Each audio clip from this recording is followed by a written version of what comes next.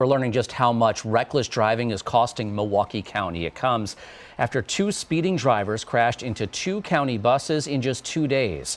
On the left, video of the first crash Thursday near 35th and Capitol. On the right, the second crash Saturday near 35th and Wisconsin. As 12 News' Mallory Anderson reports, the crashes cost the county millions of dollars.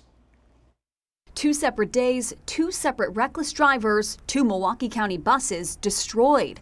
Within 48 hours last week, 2 people were killed and more than a dozen passengers injured. When there's absolutely no reason for this type of behavior, it's just terrible. You see the families come out to the accidents, you see all the crying and all that, and it's like, I just don't understand it. There's a massive monetary cost as well. Thursday's crash at 35th and Capitol totaled a clean diesel bus worth $650,000.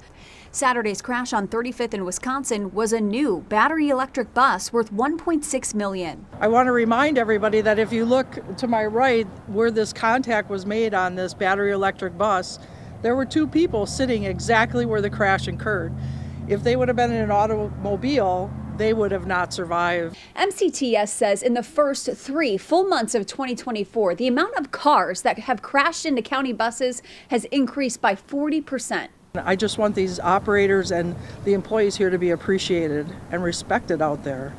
If somebody is to make contact with a bus, you're not going to win.